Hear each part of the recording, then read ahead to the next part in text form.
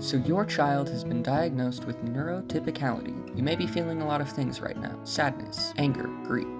Neurotypicality strikes in childhood, affecting every part of their brain. And guess what?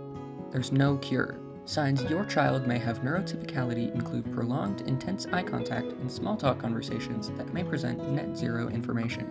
Ooh, sunny weather outside. Yeah? They also have a propensity for bright lights and loud noises. Through conversion therapy, I mean supportive precautionary treatment options, some people suffering in neurotypical bodies can even lead somewhat normal lives. With your help and monetary support, we can battle neurotypical children. I mean, battle the problems of neurotypical children.